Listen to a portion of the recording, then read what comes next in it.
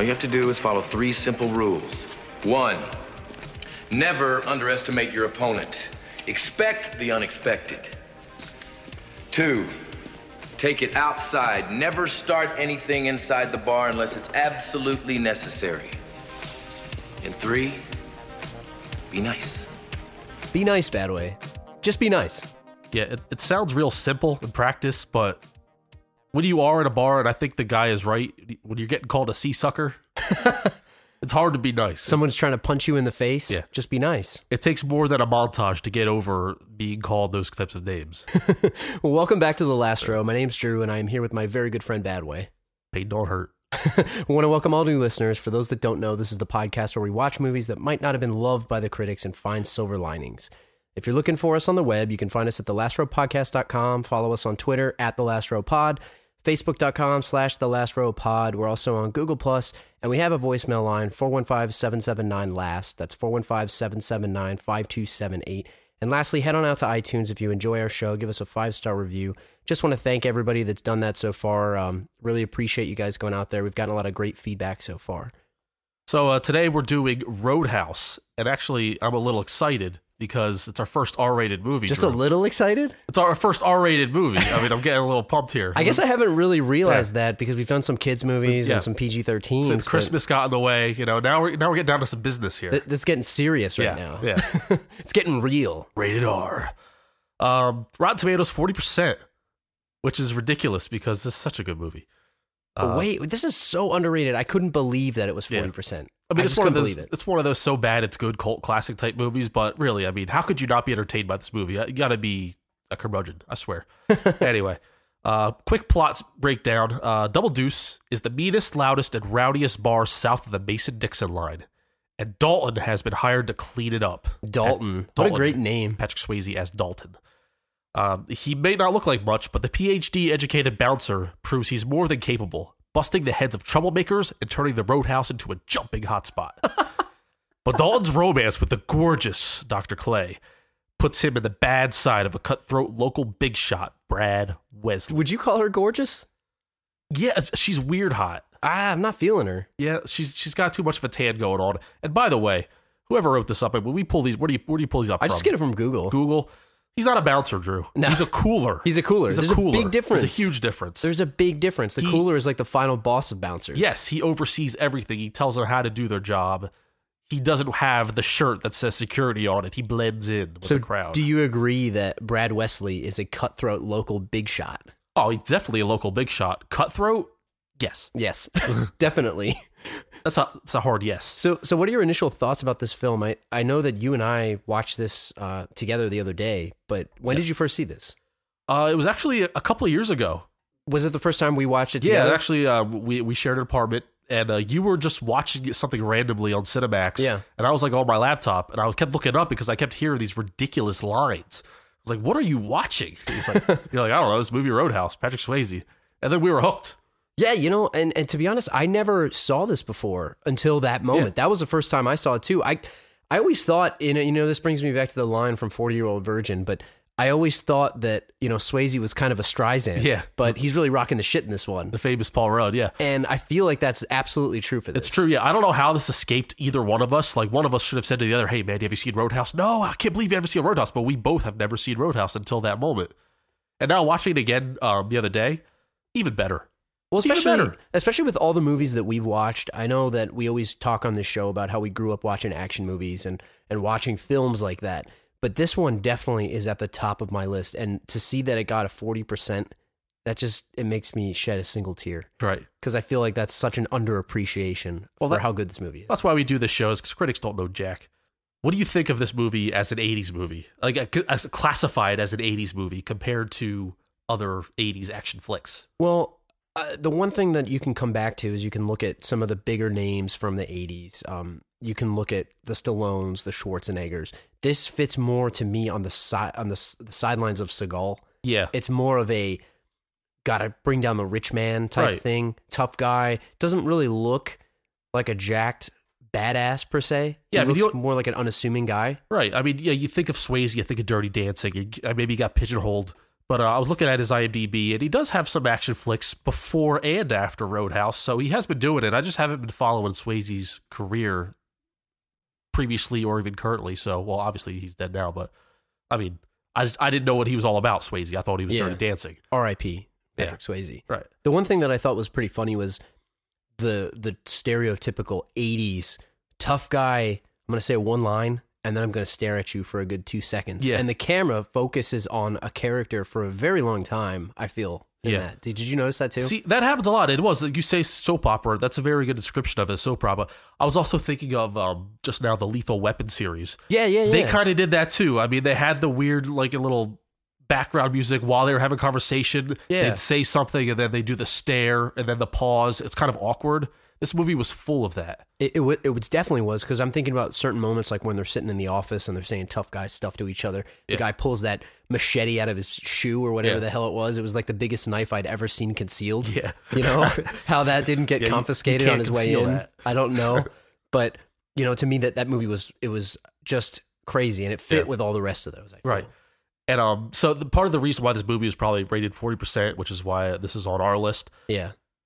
A lot of terrible acting this movie all the way around. Everyone's guilty. It's pretty bad. But I want to ask you, who's the worst of the worst? If I had a pick, I think I would go with the Doctor. See, I'll give you the rundown. We got the Doctor, we got Swayze himself, Dalton, we got Wade Garrett, we have Wesley, the main boss. Guy, yeah. We have Jimmy, the main boss's sidekick. Who you say the Doctor? I say the Doctor only because I feel that, and we'll get to it, I don't think she fit right in the role. And maybe that's unfair to say. I just didn't think she was casted properly, and I thought they had no chemistry Casting at all. aside, she wasn't very good, was she? No, she didn't. Not at all. She didn't have good chemistry with Swayze. No. I felt like they could have picked a lot of other actresses at this time. There was a lot of great actresses, and you said she was in Cocktail with Tom Cruise, right? Yeah, she was. Yeah.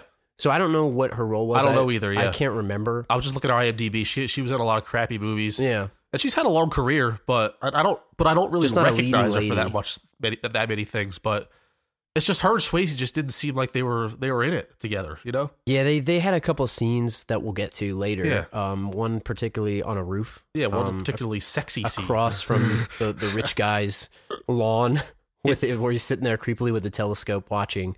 But we'll get to that. But I would agree. I mean, also, I would say the owner of the Double Deuce, he was bad. Who hired Dalton.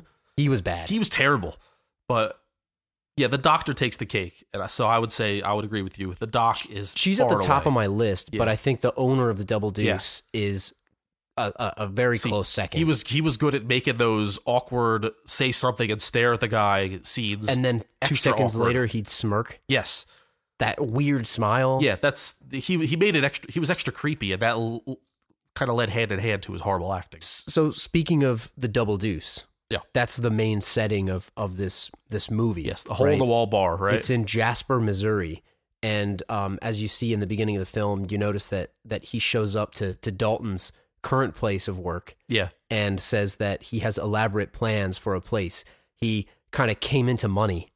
Now, we were talking about a little bit about this. Yeah. What kind of situation did he come into money with? Did he win the lotto? Did his grandmother die? Did his great aunt Beatrice die? Like, he had that smirk, man. It looked a little ominous. It looked a little sinister. Does he have a little real estate deal? Like one Brad Wesley? What if he was working with Wesley? Like, I know that we said this before, but it looks in this movie that he would be at the end the guy that thought that he was everybody's friend. Everyone thought he was the friend. He's kind of like the next leader in charge. He looks like he's going to set up shop as the next Wesley. Yeah. He's got that ominous, mysterious look about him. Yeah, the main bad guy Wesley. He said like, "Hey, I brought the mall here, right?"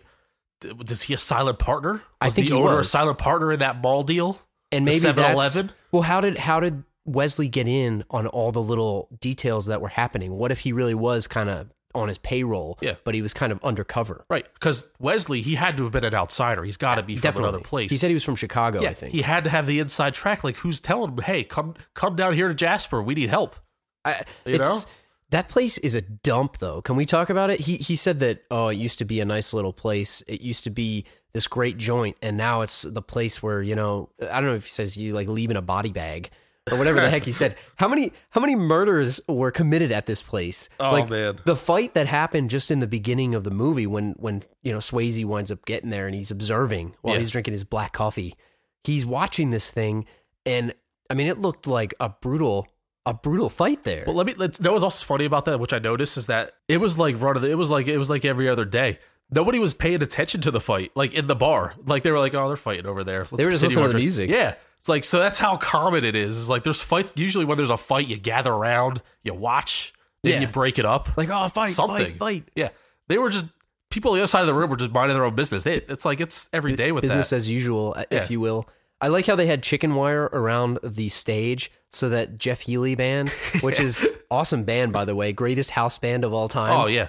Like greatest band of all time for a house band. I love how they had chicken wire, and like the chicken wire was around the stage so that people were like, oh, you suck, and they're throwing stuff. They don't suck at all. They're a great band. Yeah, they were so good. They were too good for that establishment. I want to know what kind of deal that owner worked to get the Jeff Healey band. Yeah. You know, whatever. I forgot the guy's actual name in the movie. It's not Jeff Healey, but that we'll call him Healey because it's easy to remember. But how did they secure that contract? Were they on like a contract to be playing this? Yeah, I mean they must be the house band, and so the guy's blind, right? So how did he get blind? That's why they put the chicken wire. Is that why they put the chicken wire up? Did he get hit with a bottle? He got hit with a bottle in the face. I mean, and no disrespect to Jeff Healey, he's actually blind. He was blind in real life because of some other health problem. But I feel that the character fits perfectly with the character. So that was one of the best parts of the movie to me was this house music. I would go to the Double Deuce, fight or no, I would go to listen to that band. Yeah, and I'll tell you, guilty pleasure of mine. I mean, not that it's bad music or anything, or I'm embarrassed to say it, but when we were putting the notes together for this to get in the mindset, I was listening to Jeff Healey's. Pumped up to Jeff Healey. I had Jeff Healey band on the discography on shuffle. I was listening to all the Roadhouse songs. This has a great soundtrack. Can we say that? It has a great soundtrack. It's fabulous. It fits perfectly for whatever Jasper, Missouri would be in my head.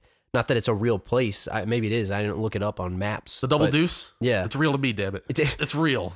I like how the slow transformation of this place as Swayze starts to clean it up little by little. Like the chicken wire comes down. Then they have a couple neon signs up. The drywall's up. Yeah. It's freshly spackled it's getting ready. What was what was the thing in the beginning when the owner was like writing over the graffiti? It said like for a good F or something. Yeah, And I forgot what called Bill or something that he changed it. He wrote it to something else. Typical bathroom graffiti, totally. But it wasn't in the bathroom. There, it was on the wall of the actual the kind of bar. place this was. But little by little, spackle it up a little. See, and there was no montage either. See, this movie's missing a montage. Yeah, you know, and people complain about montages, but when there is no montage, you kind of wish there was. Yeah, you don't know how much time has passed. With a montage, you get it. Like, okay, maybe it's a couple months. Then like he's changed, training. Then that changed.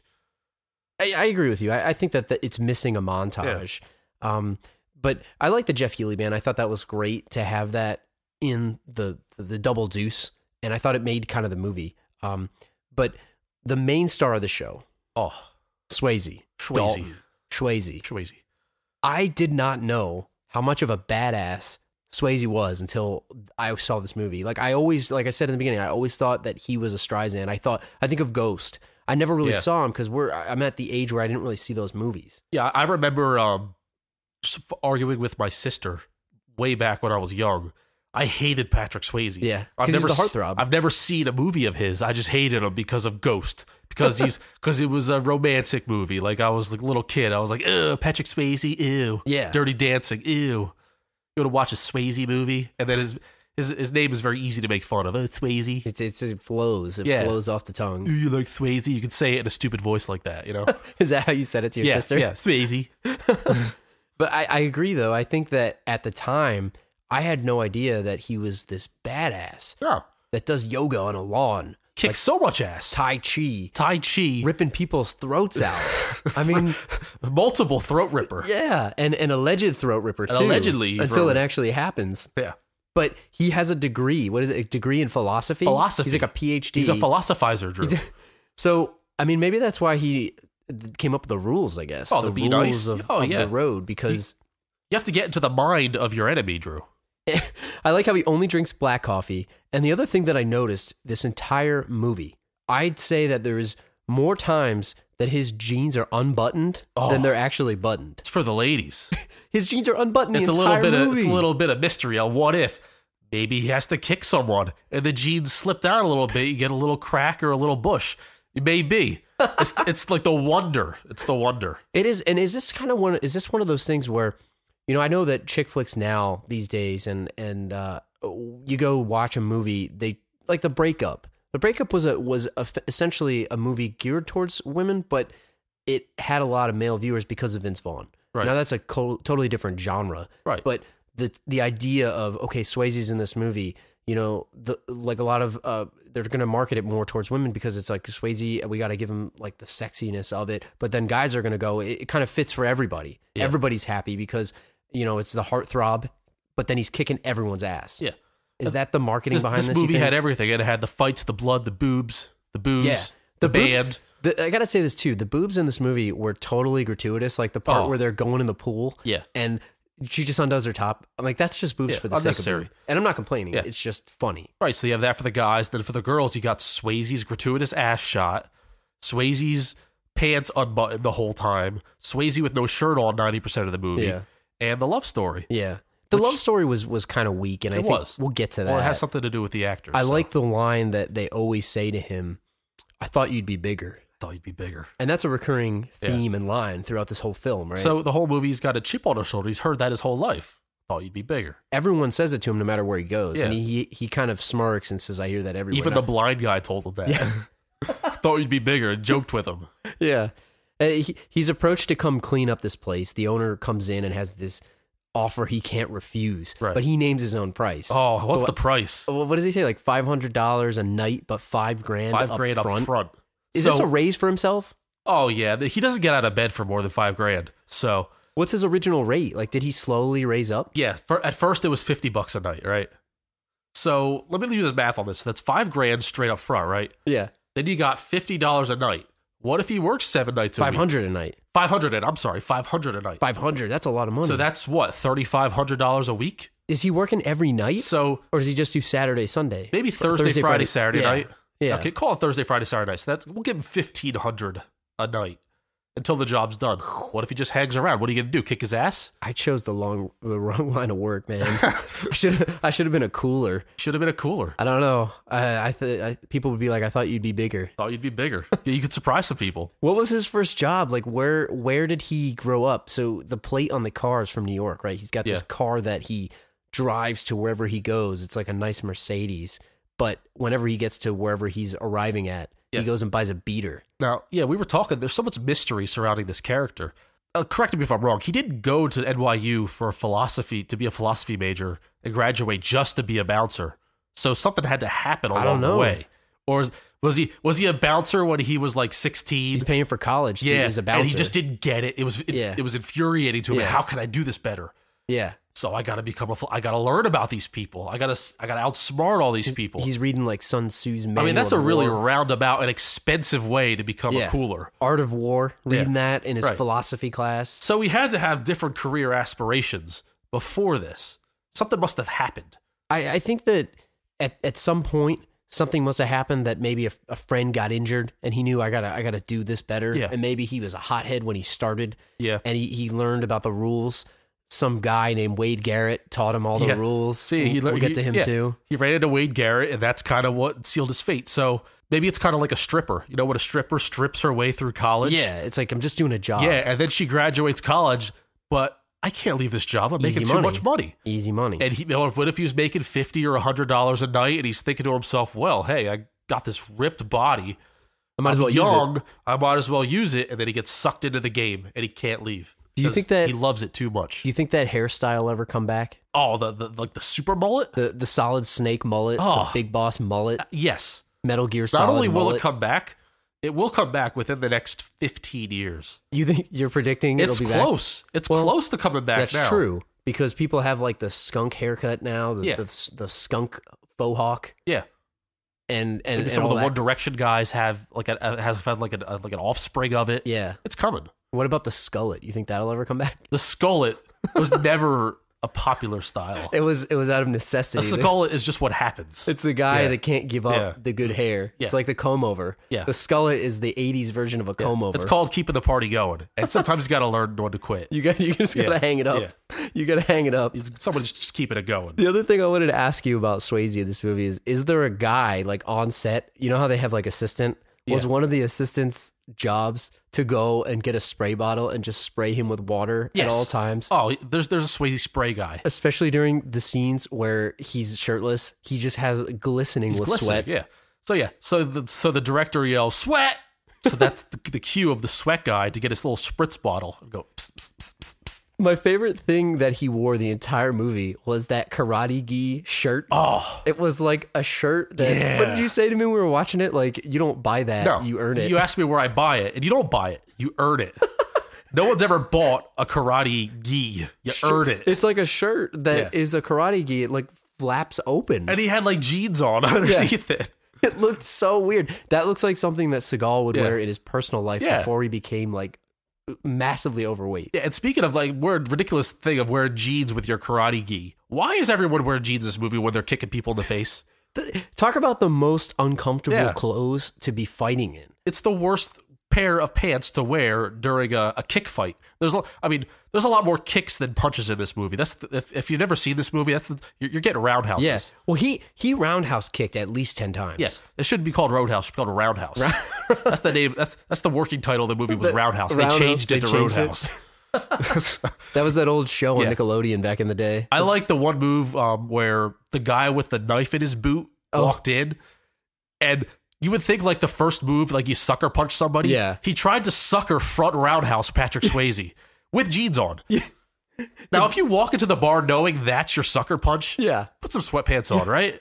I mean, that's the other thing. Swayze had sweatpants. Why didn't he just leave them on? Like, he was trying to look cool. Yeah. And in the beginning, he had those like 80s Miami Vice pants that were like so loose. Yeah. They looked like a curtain on Yeah. like a window. They were like really baggy pleated khakis. yeah, they almost. had pleats, but the pleats were like ruffled. Yeah. It looked like a curtain on a window. But that's better than jeans. yeah, Kick Well, somebody's ass That's in the those thing. pants. It's loose. Yeah. See, Seagal knows this, but Seagal wears jeans. in all Seagal wears his jeans movies. too.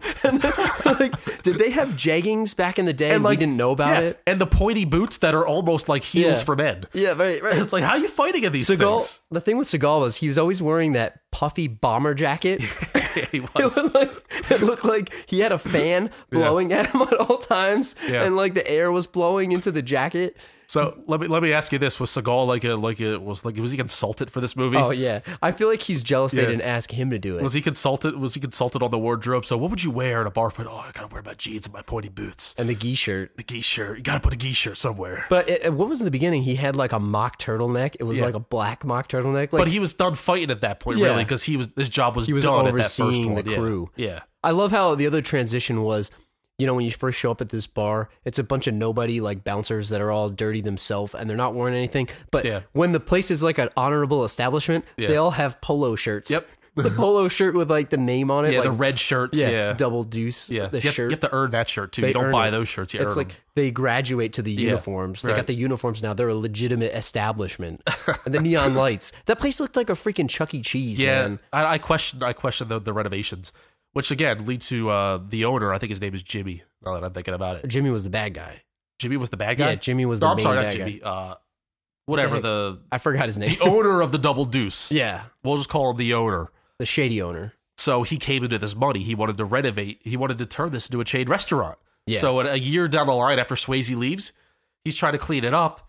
They're going to be flipping burgers in this thing, aren't they? Oh, it looked like a burger joint. Endless It did. fries. It did. It looked like Yeah. a Red Robin type Yeah. thing, or like a Pizza Hut. Like a Chuck E. TGI Cheese. Fridays, yeah. It did. It looked like a family restaurant. Looked from very commercial. 1989. I don't like the direction that the Double Deuce is going. Speaking of in. 1989, this movie was made the same exact year as the last movie that we did, Ghostbusters 2. They couldn't Yeah. be more different. They looked Yeah. like they were filmed in another decade. Right. Didn't they? The Ghostbusters looked like an 80s movie. Yeah. Or like even like the 91, 92. Yeah. It's still kind of 80s style. Yeah. This thing, I don't know what year it was in. It felt like early 80s to me, Yeah. especially with just the clothes. Yeah. But maybe like such a rural town that Uh-huh. maybe the style doesn't get there yet. It Right. slowly evolves. I feel like if you just put this movie on in front of me, I had no idea what it was. I would think it was made in the 70s. I really would have. Yeah, making fun of Swayze's outfit and all the stuff and all the outfits, I just felt like Swayze in the end of this movie looked like such a badass. Even just standing there, like he walks into the bar, he's just hanging out at the bar. That girl's like throwing herself at him, and he's just having none of it. Like, I just don't know. He looks so damn cool, And I'm not a Swayze guy. Like, I just never really knew Yeah. how cool he was in this movie. I'm going to have to check out his back work. Yeah, I mean, I need to go back and watch some of these other ones too. Right. But do you think that Karate Gi, you think we can get that on the Golden Closet? Yes. Do you think they sell that on the Golden Closet? I would damn well hope so. We got to get them on this show sometime. See, I'd rather have the sweatpants myself. You want sweatpants? Yeah, I want the sweatpants. Washed or unwashed? Yeah, just game used, game worn. Game worn sweatpants. Yeah. Yeah, I think that Karate Gi would look great hanging on the wall here in Last Row Studios here. We got to hang it on the wall next to the Vigo painting. I don't know. Everyone's fighting in jeans. One of the things that Michelle said to us was when she was watching this movie with us. Who was Michelle? My wife. The last wife? The last wife. First and last wife. She said, like, during that main fight, why doesn't Swayze just throw the guy in the water so his jeans get too heavy? Throw Boss Jimmy in the water so that he can't kick him anymore. He can't kick. Because they'd be so tight on your thighs. And they'd be so heavy. He'd be so annoyed. He wouldn't be able to kick or do any of the martial arts moves that he had. I'll tell you what, if Swayze threw him in the river, because they were fighting right near a body of water. Yeah. The fight would have been over. He would have gotten his throat ripped because he would have quit. He would have said, "You got me this time, buddy." I can't fight in these wet pants. He would have hopped on his bike and left. Yeah. These wet jeans are just too much for me. I can't stand up right now. I feel like I'm walking in sand. It would have been sand. fight over, and Swayze would have known, like, all right, I can't fight this guy. He's got wet jeans on. Let's talk about the doctor. Yeah. Because you have strong opinions about her, too. Tell me what you think about the doctor. Well, this doctor, she couldn't be less of a doctor. You know, if you put 5 people to line up and put a white jacket on them, she's the least likely to be a doctor. She doesn't look like a doctor. Look, I'm not saying all blondes are dumb blondes, but she looks like a dumb blonde. Well, she looks like a valley girl. A valley girl. She has this spaced look on her face. And she's got this, they put huge glasses on her, like that's going to help, right? She could see better. Yeah, her hair's all done up with the doctor's thing on, and she's clearly flirting with her customer here. Yeah. The guy she's stapling up. Why did they use staples? Couldn't they use stitches? He stitched himself. She didn't learn stitches. What did she say? She saw his stitch marks and she was impressed with them? Yeah. And they were his. He did it himself. Pain don't hurt. Pain don't hurt, Badway. Yeah. So as we said earlier, they have no chemistry, these two. And they get into a little love situation here. I didn't really feel it. I wasn't feeling it. So they go out a couple times. Now, actually, the second time, they go up to his place, which is above like a horse barn. Something that he rents. All like horse shit smelling aside, I bet that was a sweet place. Yeah, it seemed pretty nice. That old farmer guy seemed like a nice landlord. You know, what'd he say? Like $100 like every month or something? $100 a month. Or whatever the heck it was. Sweet deal. That was a great deal. Yeah. It was above a barn, but it looked like a cool place. No cable, no phone, though. He doesn't care. Smells of shit. Doesn't matter. It's all right. So he takes her up to that sweet smelling farmhouse. Nice fragrance. Yeah. And she's ready to go. Now, we commented on this. Yeah. Like first of all, it's clear she's not wearing a bra. Yeah. So he hikes her dress up a little bit when they start making out. No one knew what going on there. Yeah. She knew what she was getting into. Yeah, she was ready. So they start to make love against this rigid stone wall. And at first, she looks like she's not enjoying it. That looked like the most uncomfortable place of all time. They had no chemistry. Yeah, you would, like, if you just walked in on the scene, it looks like a sexual assault, right? Yeah. Oh, it definitely But did. it's not. I mean, she's into it. She's consensual. They both 100%. liked each other. Yeah. So first of all, they're doing it in front of this horribly rigid wall, like a fireplace with like really awkwardly placed stones. Yeah, and they're making out, and the makeout scene is like they're like. No, when you put a negative and a negative, they kind of like they're pressing away. They're pressing away from each other. Yeah. That's almost what it looked like. One of the two didn't want to have anything to do with the other. What if they had like a fight off camera or something? Maybe they didn't like each other. Maybe they didn't like each other because it looked like they didn't want to kiss each other. And it was almost like a chore to kiss each other. It looked like they were having a hard time with maybe being into each other. It was really obvious, and I thought it was awkward as shit. Well, sometimes they do that. You know, it's like, oh, he's not my kind of guy. Like, she's a doctor. She's, a very well-off person. She's a very smart person. And he's this cooler from a bar. Like, she kind of knows about his NYU degree. I shouldn't be doing this. Yeah. So maybe she's, like, trying to keep herself from really falling for him. Maybe we're not giving her enough credit for being into her character. And that was awkward, though. Yeah. And then I love how, again, he's naked basically in every scene, which is hilarious. And then he's sitting out on the roof, like on a rug. Yeah. He pulls the rug out so his ass doesn't get chafed on the shingles of the thing. And he's sitting on the roof just staring off into Wesley's house, conveniently across from the lake. So again, Wesley is the major bad guy who's ripping off everyone in the town. He's getting rich off of everyone. And he used to date this girl. And he used to date the doctor. She left town. Yeah. So his mansion is across the street. He's having parties. This guy's like 60 years old, right? He's definitely old. Yeah, he's old, but he's like being this playboy. He's almost like a Hugh Hefner type. It's the money. Like he's having fun. He's got the money and the control and the power. Yeah. How did they even come to date in the beginning? She seems like a nice person. Yeah. Like, did he basically bully her into dating him? Possibly, Wesley's other girlfriend, this other blonde, like she's like beaten, and she's got like a black eye. Obviously, she's abused. Yeah. Maybe this doctor, she's a more educated woman. She doesn't take that kind of shit. Yeah, and she didn't look like she would because she is a smart person. She's a doctor. This other person just looks like an idiot. Yeah, so maybe she was into older men. Yeah. He had money. She thought he was nice. Charlie thought he was nice. Maybe he smacked her one time, and she was like, "No, I'm not taking that." I just think they didn't have chemistry, and we always talk about what worked, what didn't work. We don't even need to talk about it at the end because everything worked in this movie for me except for the doctor. Yeah. And it's not her fault. It just didn't fit right. I don't think it was the right casting. Right. And again, it's just I think it's her being not up to par here. Amongst other bad actors, I thought it was obvious that she was not good. Yeah. Should we talk about his rules? Yeah. So Dalton goes to clean up the double deuce, right?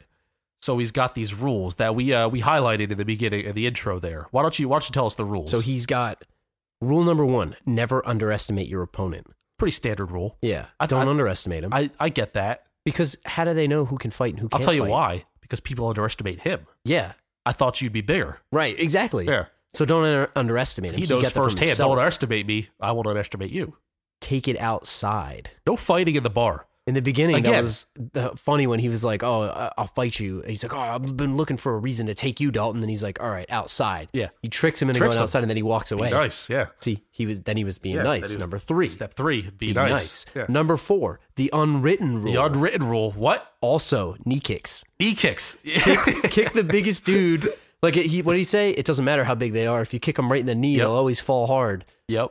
That's a great rule. That is a great rule. I gotta start using that for myself. Yeah, knee kicks. Next time you're in a bar brawl, I'm just gonna start kicking people in the knee. And number 5, unwritten rule number 2, the head nod. The head nod. So, let me tell you about this head nod. So, this is Swayze's, Dalton's most common mode of communication between he and his bouncers. So, a bouncer's having trouble with a customer. They look over at Dalton. What do? I know I'm supposed to be nice. I'm not supposed to hit this guy. What do? Swayze head nods. Just a quick once down. Like a small one, right? A small nod. And the guy knows exactly what to do. It means be nice. Ask nicely. Ask again. Walk the guy outside. The guy's given more trouble. Maybe he threw a punch and the guy blocked it. Looks over at Swayze. What does Swayze tell him? Head nod. He doesn't say anything. He knows what to do. Ask for help from your other bouncer. Try to get a 2-on-1 to walk the guy out. The guy's punching him in the face. Now looks at Swayze. Swayze gives a third head nod. The head nod means, all right, you can hit him now. Hit him. Yeah. But they all look the same. How do you know which head nod means what? They built their own chemistry, I guess, after bouncer training. If I were one of the bouncers and he gave me the first head nod, I would punch the guy in the face and Swayze would be like, what'd you do that for? And he's like, you nodded me. You said I could go ahead. When he first showed up at the bar, what did he do? He fired the one guy, not Mick Foley. What's his name?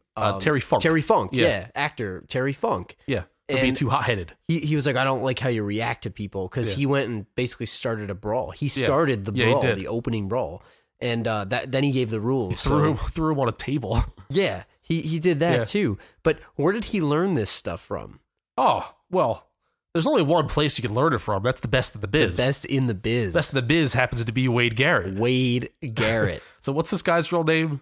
Sam Elliott. Sam Elliott, that's right. He's like the guy from Big Lebowski, all these other movies. He was in that movie The Mask about that guy with the weird face. Yeah, so this guy is like your classic. He looks like the Marlboro Man. I think he's the voice of a lot of that Western stuff. Yeah.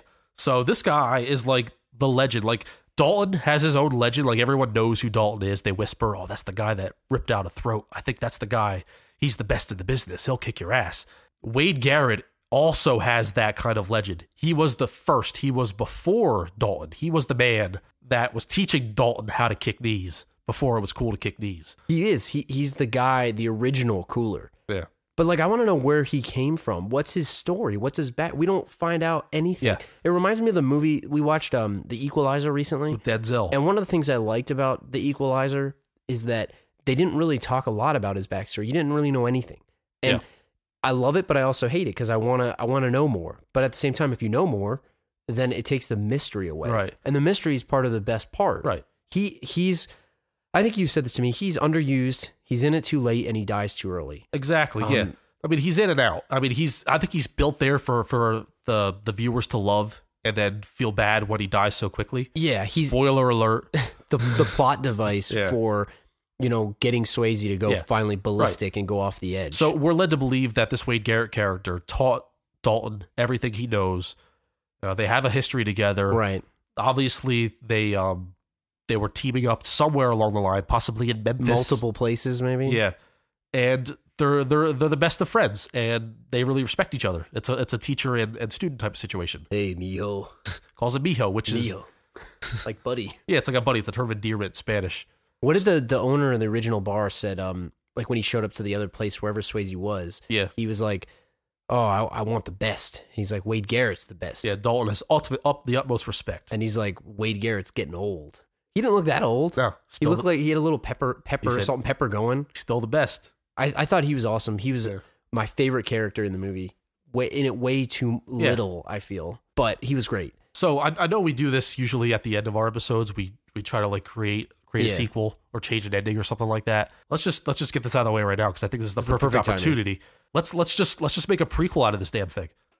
Well, that's the perfect thing because I want to know what the prequel is. Like, what happened? How did these guys hook up? Where did they start being friends? So in the prequel, we could have Wade Garrett's character be the focal point, teaching this young student, Dalton, the ropes. Yeah. Well, they're rebooting this, right? They are rebooting it. But instead of a straight up reboot, wouldn't a prequel be so much better? Because you don't have to worry about, what happens next or rebooting it. Like, you could still be true to the original. Yeah. And talk about where did Wade and Swayze get together? How did they get? I would prefer that. So who do you have? I have one guy in mind. Who's your Dalton? A Dalton? Oh, or you want to talk about? I want to talk about Wade. So Garrett's the main character. Yeah. Who's your Garrett? There's only one man. I know. There's only one man that can be Garrett. I think I know who it is. Wade Garrett, who got a little Southern twang to him. Oh, the only. You read my mind. Matthew McConaughey. That's it. That's the only way. That's the only way this movie will work. Yeah. And McConaughey's perfect for it because he's got that cool swag about him. And it's kind of like Sam Elliott. He's a little mysterious. Now, look at the Lincoln commercials. You know what I mean? Yeah, that's the perfect, that's the audition right there. Yeah. So he just says one line at a time, very existential. We don't need to go any further than that. McConaughey. It's McConaughey. They only make this movie if he's attached. So I'm thinking for Dalton, we got the Ryan brothers. Ryans? Either give me Reynolds. Yeah. Or Gosling. I like Gosling a lot because I feel like he's that young face. He's younger.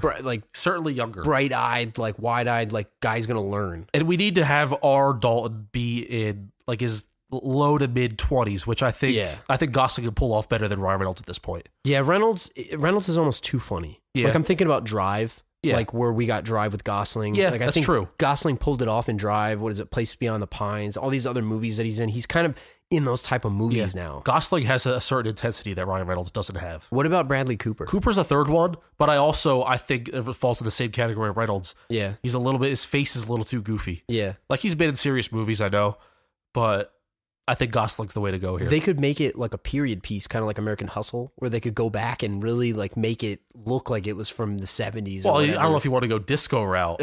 I think you want to go country route, cowboy route. But what was a country bar or country place in the 60s or 70s? Well, I think the cowboy style is just the cowboy style. Yeah, it's it never really changed. It never really changes. Maybe the jeans got a little tighter, a little looser. Yeah. The boots a little pointier. I like how that guy had a knife in his boot, by the way. Oh, everyone's got a knife. It's that's another thing about this movie. Left shoe. Everyone has a knife. One was attached to the boot. Yeah. But everybody's got a knife to pull out. They don't conceal knives. They're the biggest knives ever, too. Yeah. Where are they keeping it? Those jeans are pretty damn tight. But how are they keeping that in there? It's more fair that everyone carries a gun, so it's nice. What about Wesley? We got to have, not Wesley. It doesn't have to be him, not the character of Wesley, but Wesley. You gotta have a villain. Wesley. Yeah, you have to have a major villain. Who would it be? Who for rich guy ruining the town, I have Woody Harrelson. That's good because it reminds me of Out of the Furnace. Yeah, because it could be a Tennessee. It's Memphis. Yeah. We're talking about Memphis here. Right. Harrelson sounds like he's from Tennessee. It's I think he might even be from Tennessee. Well, he played the inbred guy from Out of the Furnace where he's the Jersey whatever, which I don't know any place in New Jersey that's like that. Do you? I mean, we make jokes about Jersey, but I don't know any place in New Jersey that's there must be some part of Jersey I don't know of. But I can remember Harrelson's role in the Oliver Stone film. What is it? Natural Born Killers. Yeah, Natural Born Killers. I think he's from Knoxville, Tennessee. And it fits. It's perfect. What about Billy Bob? Billy Bob's another one. We used him last time, or one of the other times. Yeah, he's perfect for that as well. Travolta. If you want to go older, you go Travolta. If you want to go bigger face, Yeah. you go Fatter Travolta. face, Fatter face, you go wider Travolta. face, bigger, fatter, wider face. Travolta. So any one of those will work. Yeah. What about the love interest? And we're talking about love interest of McConaughey. Yeah. Okay. Because he's the main character. So this is a tough one because if you have McConaughey, we got to talk about someone who fits his style, right? Yeah. Someone who's done a movie with him before, and maybe this works. I feel like she could be a little country. She could be Tennessean. Kate Hudson. Kate Hudson's perfect. They've been in a rom-com together. Was it 10 or not 10 Things I Hate About You? How to Lose a Guy. Something like that. Yeah. How to Lose a Guy in 10 Days. So they already have some chemistry.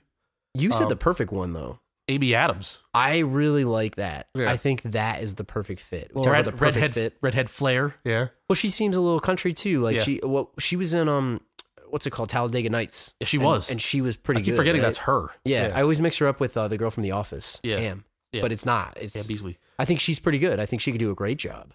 No, that's a good fit there. And of course, all the henchmen and all the other bouncers, we should just make them wrestlers, right? Yeah, I mean, So that works well. I mean, it happened in the House of a Thousand Corpses. It was Yeah. like DDP in there. They could put him in this. yeah. So we got DDP, got Undertaker, Stone Cold Steve Austin has to be one. Right? What about Big Show? The Big Show? He's too big. He's too big. Like no he'd one be will fight him. unbeatable. You can't. Not even Dalton could beat him. Well, actually, he'd just kick him in the knee. You just kick him in the knee. Yeah, and kick he'd him in the fall knee. hard. It doesn't matter how big he is, right? Yeah. You can have Big Show, but what about so we talked about Jimmy earlier in the movie, but someone's got to get their throat ripped, right? Because something happened in Tennessee where someone allegedly got their throat ripped. A throat had been ripped by Dalton. Who's the throat rippy? The throat rippy? I don't know. We were talking about maybe CM Punk. Yeah. Because he just left wrestling, so he's looking for something. He's looking for a job. So he's doing UFC, but I'm sure he wants to be an actor. I say Luke Evans. I like Luke Evans. See, I didn't know who that was. You told me about him earlier. He's been in so much stuff that you don't realize. He was the Dracula, right? He's the guy in that new Dracula movie that's coming out. So he's Fast 6. Yeah.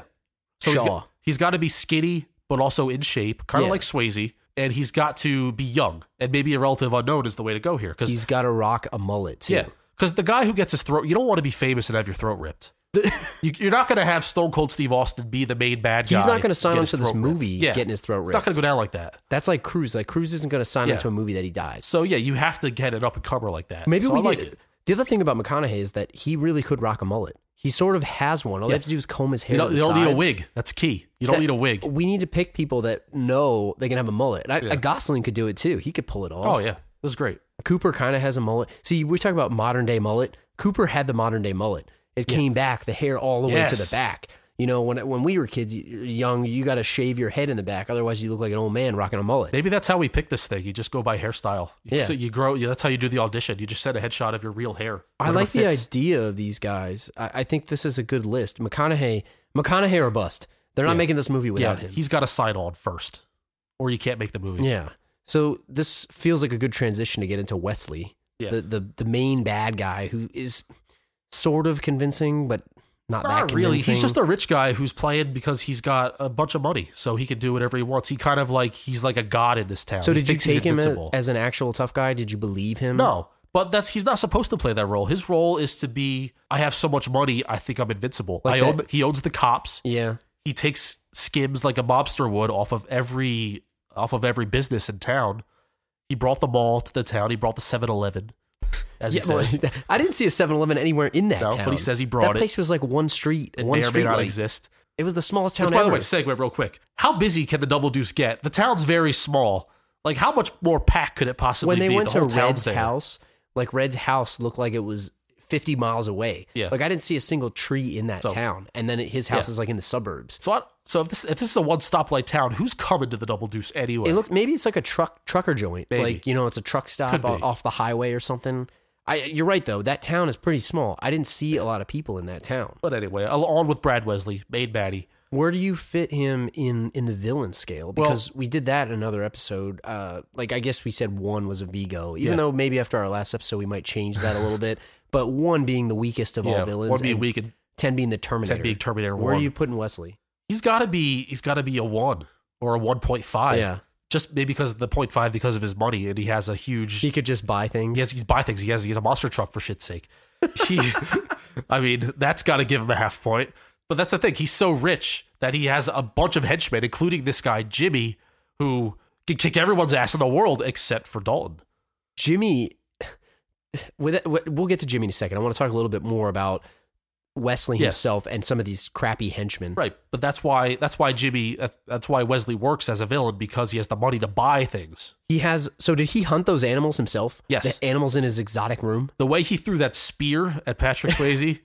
He's a spear hunter? A rookie doesn't do that. It looked like it was on such a wire track. Yeah. Dude, and how about the line that he said something about like, I have it written down here. Let me find it. It says something like, the only thing my trophy room is missing is your ass. Your ass. He's like the type of guy that, like a rich guy, would he actually mount? I bet he would mount his ass. Oh, he would mount a human's ass. He would mount a human's ass on a wall because he's so rich that he can pay for someone to do it. So we'll preface this. So Wesley ends up wanting to take down Dalton because he's stirred up trouble. Challenge. Stirred up trouble. He's getting the town to rally against him, and also because he's dating his former flame, the doctor. Who left town, and now she's back. But yeah, there's a lot of crap that happens. I mean, he's extorting the people in the town because he created some betterment fund for the town, and people were like upset about it because they were saying it was basically extortion. So he's extorting people. Let's get back to the most important part about Wesley and his crew is that monster truck. Can we talk about the monster truck for a minute again? So where do you get that? First where of all, do you buy that? Where do you buy a monster truck at? Like, do you go to one of the shows and say, hey, I'll give you $100,000? He went there with a blank check. Yeah. He went to go see Gravedigger with a blank check. Now, when we say monster truck, I'm afraid if you haven't seen this movie, you're misunderstanding us. It's not just a really big truck. It's a like Bigfoot. Yeah. The tires are 5 feet tall. It's not the one you're going to see that guy that's driving down the street on the highway with like big tires. And you say, oh, that's ridiculous. Those tires are big. No, like, who needs a truck that big? They are 5 foot tall tires. Yeah. How does he even get into that? There's no ladder. There's a scene where he goes through a car dealership and just wrecks cars. He needs a jetpack to get in there. So, like, do you go grocery shopping with that thing? No, the best part of the movie was when they were spying on Dalton and they're like trying to spy on him at the place. Yeah. And they have this monster truck parked in the parking lot. It's like in the background. It's parked in the background. Like, you know when you see a cop who's like tailing somebody? Yeah. A cop's tailing someone and they're just kind of chilling in the car and they're like hiding, the seats pulled back a little bit, you know, they're like hiding with the little binoculars. These dudes are doing that, but they're in a truck that's like 15 feet tall. Yeah. I don't know how the hell they think they're concealed. Yeah. That leads me to the oafiness and idiocy of these henchmen. This guy has all the money in the world, but he can't buy anybody worth a damn. Yeah. All these henchmen suck, they all except suck. for Jimmy. Yeah. All of them suck. You got the fat guy, the two oafy guys. Terry Funk sucks himself. Well, they're all, you say oafy, you describe, they're all oafy. They all have like baldness going on. They're all like balding. I don't know. They're spying on a guy in a monster truck. That tells you all that you need to know. So anyway, the key to this movie though is the final fight. The lead up to this final fight. When you say final, the Jimmy fight, right? Yeah, the Jimmy fight. Yeah. Not the other fight. Not the other old guy fight. Not Wesley. The Jimmy the old guy fight. Yeah. The Jimmy fight was kind of building, right? Because Jimmy shows up. I mean, where the hell was he during the beginning of this movie? Well, he's on retainer from Wesley. They don't say that. I'm just thinking that. And so once Wesley realizes that Dalton's in town and he's a tough ass and he can't beat him with his normal goofs, his normal goons, he's got to call up Jimmy and say, "Hey, listen, I need you, buddy. You're my main man. You got to kick this guy's ass for me." Jimmy is like the anti-cooler. He's like the heater. He's the heater. He's the heater, if you will. You call it the heater. Yeah. Because you got the cooler, and then you got to get this guy to neutralize the cooler, who's the heater.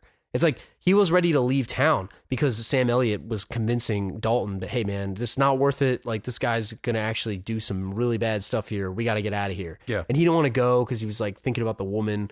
But then Jimmy gets involved. Yeah. And it gets personal. What happens? What does he do? Well, first of all, he beats every one of Dalton's bouncers up, which is kind of messed up because Dalton let it happen because Dalton did a head nod and basically told his bouncers to go get him. Well, Dalton knew full well that they were going to get their asses kicked by this Jimmy dude. I mean, he's got the cross in his ear. He's got the crazy good mullet. He's got the tight jeans. He's got the vest with no shirt. He's got it all. He had the bolo tie. Yeah. No, he did a shark tooth necklace, too. Shark tooth necklace, yeah. So Jimmy beats everybody's ass in this movie except for Dalton and Wade. So we get to the final scene, one of the final scenes where Jimmy throws a fireball or something. It was like something at a Street Fighter. At Dalton's landlord's house. Almost burns him to death. And then he drives off and he's like doing this villain laugh that I can't even emulate. It's so good. On a motorcycle. On a motorcycle. I mean, it's like a dirt bike. So So Dalton hears this. He sees the fireball from his loft. He jumps off the roof in one fell swoop. He did some parkour stuff. Some parkour stuff. Ran about a mile and just tackled the guy in sweatpants. Tackled the guy off of his motorcycle, and then what ensued was one of the best showdowns in the history of movies. I'll never forget the first time like we were talking about. The first time I watched that, I had no idea what was coming. I actually I guess I wasn't paying attention in the beginning when they said that there was a guy that got his throat ripped out. Like they totally telegraphed the move that was coming. Yeah. I didn't expect it.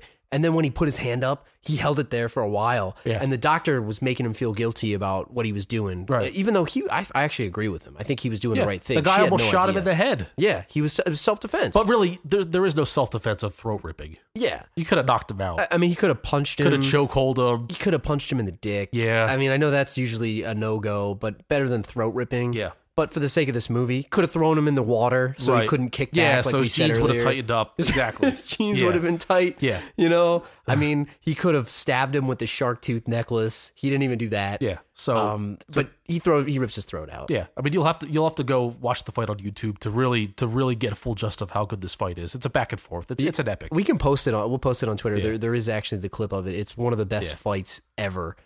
Is that throat floating around in that lake there? Yeah, and at the end of the movie, when it's all said and done, when Dalton and Doc they go like skinny dipping in the water. They're skinny dipping. So they're probably gonna step on that throat, aren't they? On the bottom of the lake. It's not algae. Yeah, it's the throat. It's like Jimmy's you know throat. when you're in like a live body of water and you go ew because it's seaweed. Yeah, they're gonna step on the throat. It's Jimmy's disgusting. Throat. It's floating. I would swim in that river. I think that Jimmy as the anti-Dalton is hands down my favorite character in this movie. Again, just like Wade, he's not in it enough. Yeah, that's a good opposite. They were a good match. The final fight, we don't have to spend a lot of time on it because it's basically him going into this town. He's going into the mansion, just tearing shit up. Yeah, he goes in, he's just killing everybody. It's a bloodbath.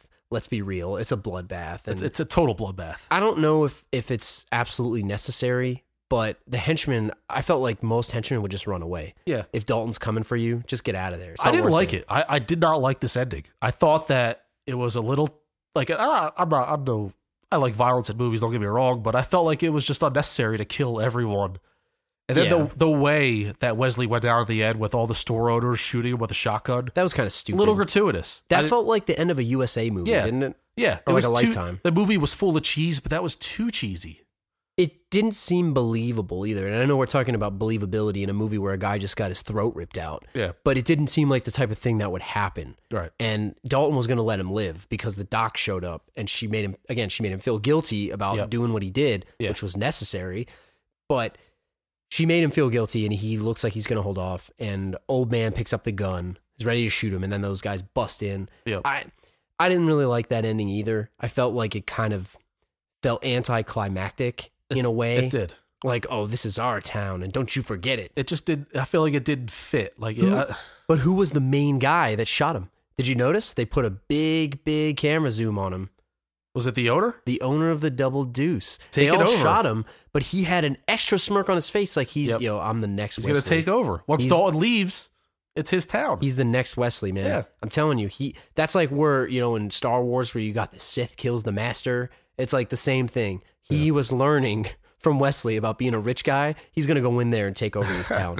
So, I don't know. And the thing is, too, the place was a major crime scene. Yeah. What did the cops show up? And I know the cops were on the guy's payroll, but the money's not coming in, so they're not going to be convinced to work for him anymore. But what did they say? I didn't see anything. Yeah, everybody's like, I didn't see anything. And it's like, it's a fresh body right there. With gunshots. Yeah, it's like somebody did something. Let me tell you something, okay? The excuse, I didn't see anything, is not going to hold up in court. No, not at all.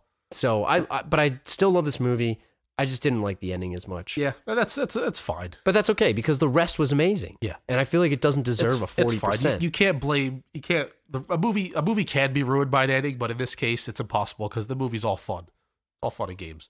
We were talking earlier about some ridiculous lines in this movie, so I put together a little trivia game for you. I'm excited. I have no idea. I have no prior knowledge of any of this, by the way. So I made up some fake lines to go along with some real lines and see if you can decipher the ridiculousness that I made up versus the ridiculousned that the writers made up and used in this movie. I'm excited. So we're going to go through these really quick. Hopefully I don't mess this up. So, for example, Jimmy is fighting with Dalton. He says, I used to F guys like you in prison. Yeah, that's in the That's movie. real. That's that a real happened. line. So that's what it's going to be. Okay. All right. So number 1, the landlord Emmett says, calling me sir is like putting an elevator in an outhouse. It don't belong. True or false? That's true. That's in the movie. I that remember actually that one. happened. Yes. I never heard that saying before in my life. That's like something that guy would say, though. Yeah. Number 2, Dalton says to one of the unruly customers of the Double Deuce, "You're too stupid to have a good time." True or false? I think I'm gonna go true. I think that's in the movie. It's true. Okay, it's true. But like that's such a lame response. It's 1989. Yeah, like that's so cheesy. Like that doesn't even make sense to me. You're too stupid to have a good time. Doesn't make sense. Stupid people have a great time. Number 3, Wade Garrett, when talking to this is Dalton about some women, he goes, "Beds are for sex, not for sleep." True or false? It sounds like something he would say, but I don't think that's I'm going to say false. But You know this movie too well. That's false. I made that up. Something he would say, right? Can I write this movie? That's what he would say. Can I write the reboot? That's what he would say. All right, number 4. He fires one of his bouncers. The bouncer goes, "What am I supposed to do now?" And Dalton goes, "Well, I don't know. There's always barber college." True or false? I don't know. It's probably false. It's true. That's what he said. I don't remember that. Doesn't even make sense. There's always barber college. It's true. Yeah, I'm shaking my head about that. That's the dumbest line of the movie. There's always barber college. It doesn't make sense. I don't agree with that one. So that's a true story. Number 5, a bar guy says to a young lady, "What do you say we get nipple to nipple?" True or false? Is that a real thing? Did that really happen? I don't know if it actually happened, but it sounds like something that one of those extra guys would say. It's Is true. it true? He did say it to a lady. And you know what her response was? "Well, I could do that on my own," because she had big boobs. That's perfect. Number 6, Wesley says, "I brought them all here. Christ, Walmart's coming here because of me. You ask anybody, they'll tell you." I know he brought a 7-Eleven. Did Walmart exist at the time? I'm going to say true. I don't know. It sounds like he would say. It's false. JCPenney. JCPenney. I forgot that he By said the that. way, when Wesley died, Yeah. is that JCPenney deal, is that still intact? Oh, man, that owner of the Double Deuce, The man. owner of the Double Deuce, does He's he got the- swoop in and get all the profits of He's that? a co-signer on Yep. that loan. That's what he is. This is just the perfect setup to get He rid of has Wesley. such a creepy look. The owner wanted to get rid of Wesley, clearly, and Dalton was the guy to get rid of him. That's why he brought in Dalton. Dude, There's a whole sinister thing to this. That's exactly why. Number 7, Dalton says, "Your ass kicking ain't worth the scuff on my boots," to a random patron. Oh, God, that's probably false, but I don't know. It's false. I made It sounds that up. like something that would be in it. Good call. Thank you. Number 8, Wade Garrett says, "That gal's got entirely too many brains to have an ass like that." That's true. True. Gotta be, right? That's It a true is. story. Because he said that That's in something the Garrett says. they were dancing In the diner. The diner. Yeah. Okay, random patron says about Dalton, "I heard you had balls big enough to come in a dump truck." That's true, right? That's a true story. That's gotta be. I agree with that, though. I couldn't make a lineup that good. I don't know how they fit into those tight jeans, Yeah. but I think that that's a true thing. Because he does have some pretty big balls doing what he does. Number 10, Wesley says, "I see you found my trophy room, Dalton. The only thing that's missing is your ass." Well, that's true, We 'cause talked we about said that. it. So you got that. Yeah. Number 11, Wade Garrett says, "A little blood never hurt anyone, except I'm going to make you lose a lot." That sounds like something they would say. Right? True? Is that true? It's false. False? I made Oh. that up. See, I should write this movie. It sounds like that would be in it. Consult me on all the tough guy lines, please. Sony or whoever's making this movie.